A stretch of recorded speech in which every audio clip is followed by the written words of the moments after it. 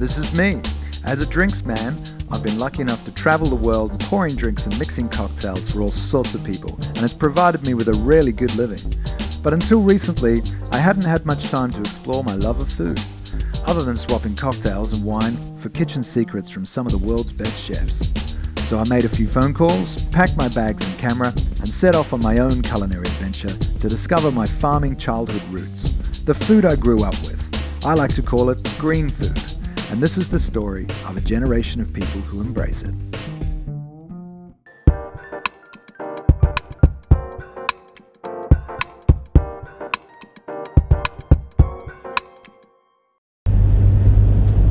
So the story is I finished up in Sydney last night about 1 o'clock in the morning, and we're at the airport at some ungodly hour, about 5. We've landed in Mildura, and as we came in, we flew over all these wineries, and it's like a factory out here. It's not done for the gentle sort of family kind of winery you get in other parts of the world. This is on a massive scale. This is where the majority of our grapes are grown for wine. As a result, there's some lakes that we went over that were just completely desolate. Like all the water reserves were gone, and it looked like the salt table was rising. So in Mildura, we're going to go meet Stefano di Pieri.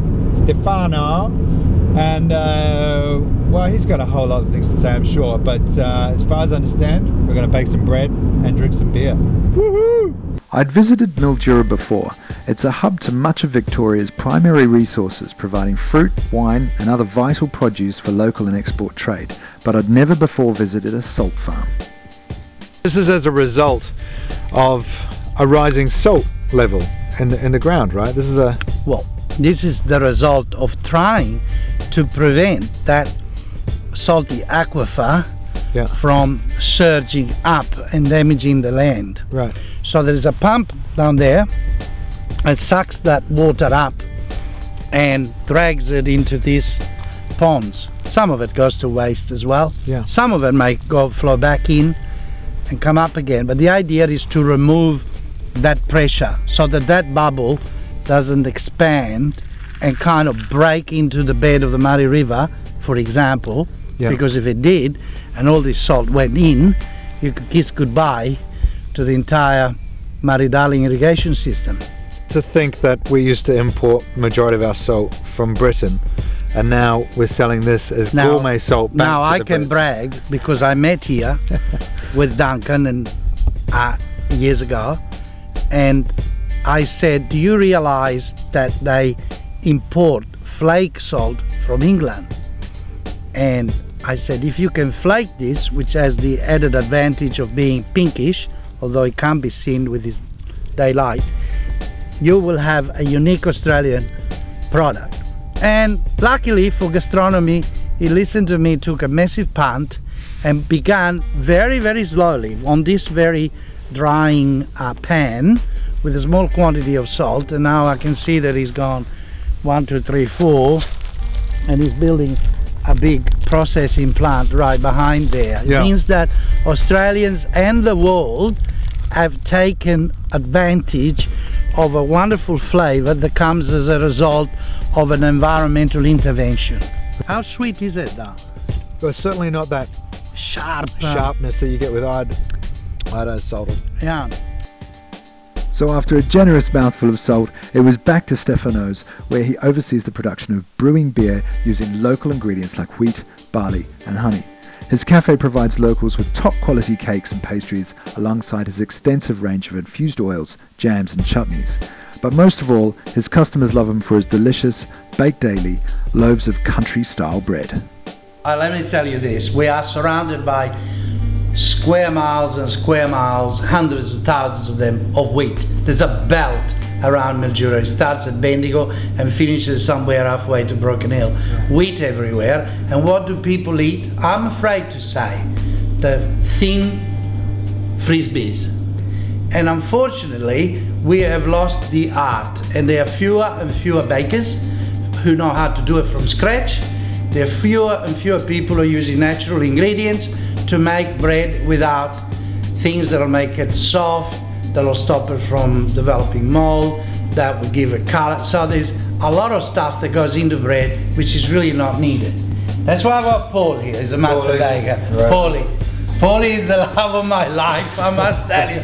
Because he's more important to what I do than anybody else. Because I wanted to say to local people and to our customers, let's eat real bread. Yeah. You know, it doesn't have to be at the extreme of the super sourdoughs, for instance, quite heavy and bulky. They're delicious as well, but for everyday purposes, let's have some natural bread. So, Look at that. Smell it. It is not a full 100% sourdough, but it's got that lovely developed. so let me see what it's like to cut through here. Yeah, I'm not using a bread this knife. is not a bread knife. No. Yeah. But hey, if I'm hungover, I don't care. How much bread do you want for this little egg? Right? There. I want 3 bits. I'm You a want growing 3? boy. Yeah. Stefano wanted to cook my hangover away, and I wasn't about to stop him. No, but look, it's right. It's gutsy food. I can see that sausage has got a little bit of a red hot chili in it. It's also got some fennel. So to the spicy sausage, he adds local freshwater yabbies that have been marinated in garlic oil. We enjoy a little hair of the dog before it's back to the pan and stove, where he continues to cook the ingredients over a gentle heat. He then adds 6 free-range eggs, a generous pinch of Murray River salt, followed by a little cracked pepper. Within 6 minutes, breakfast is served. Look, you can throw in some parsley or some coriander or some whatever herb. Some chives would be nice as well. But this is the basic idea, okay? Have a go and have a taste. Look at that. Eh? Oh. It's a bit Asianish, isn't it? Well, you don't sort of expect the yabbies to be in there, because a traditional breakfast is like eggs and bacon or sausage. Yeah. And then you've got this beautiful texture, and that salt. It's just really grabbing me. It just all really binds it together. It's beautiful. But it is not aggressive. No. It's not aggressive salt. Now, you can't have a cafe latte with that, though. You do need a beer. But this is the European way. Beer with breakfast. But not bad for somebody who's been up all night. Eh? Straight for the jugular. You don't even ask me what it is. I'll tell you what it is when I get to the bottom of the glass. It's a Pilsner, right? My father used to have a glass of red, but he'd been up milking cows since 5 o'clock.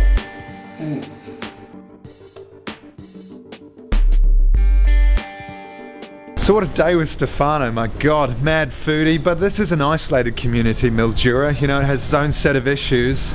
With the salt tablelands rising and that sort of thing, really goes to show that passionate people like Stefano are really leading the way and holding the whole thing together. You know, he's a patron of the salt, and that went into pretty much everything we ate today. So after learning the breakfast, my God, I think it's time to work it out and go and create a hangover.